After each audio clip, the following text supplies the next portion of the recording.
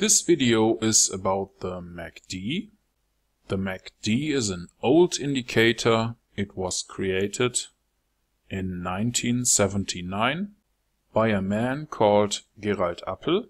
And when the MacD is above this line here, this could be a signal for a long trend.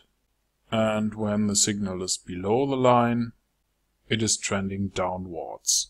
You also might notice that the crossing of these two lines here also is a good indication that it might go into the opposite direction now. We will use that in the advanced strategies, but for now we want to create a simple MacD expert advisor that will tell us if it is going up or if it is going down. This is the very complicated MacD example in the MQL5 reference. But we will create a very simplified version now. To create the expert advisor, please click on the little button here. And now you should see the Meta editor. And here you want to select File, New, Expert Advisor from Template, Continue. I will call it Simple MacD, Continue, Continue, Finish. Now you can remove everything above the onTick function, and I will delete the two command lines here.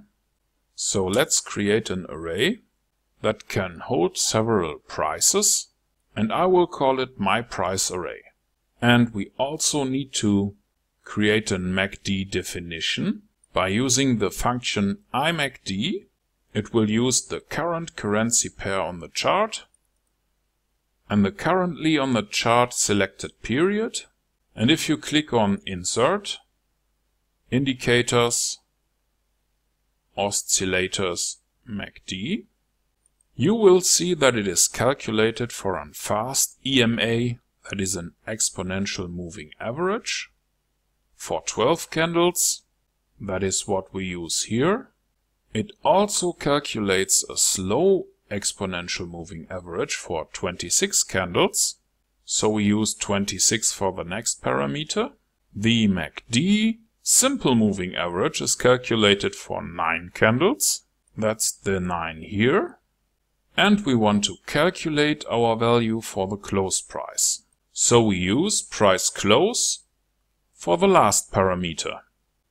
Okay, let's sort the price array from the current candle downwards by using the array setASeries function for the price array we have created here. And now we use copy buffer for the defined moving average in our MacD definition. We want to calculate one line, so we use a 0 for the first buffer here. And from the current candle, that's candle 0. For 3 candles, that's the 3 here. We want to store our results in the price array.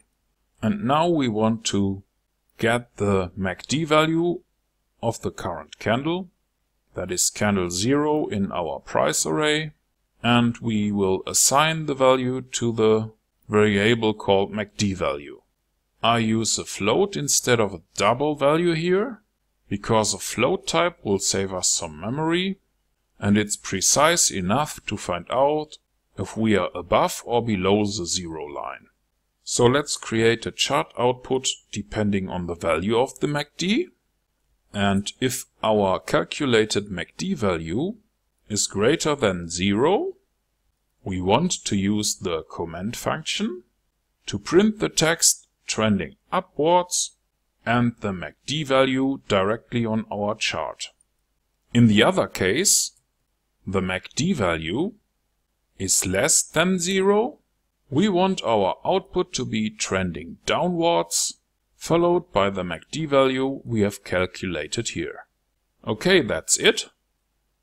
Please click on the compile button here or press the F7 key on your keyboard. That should compile your expert advisor. If everything is okay, please press F4 on your keyboard or click on the little button here to go back to MetaTrader.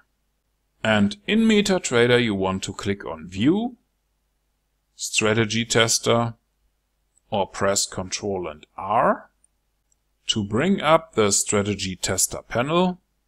And here we want to select the simple MacD.ex5 file, pick any currency pair, and mark the checkbox for the visualization option before you start your test. The MacD is below the 0 line when we have a bearish trend, and it is above the line when we have a bullish trend. Depending on the value, it will show you the words trending downwards below the line or trending upwards above the line. Okay. Now you know how to create an expert advisor for the MacD indicator, and you have created it yourself with just a few lines of MQL5 code.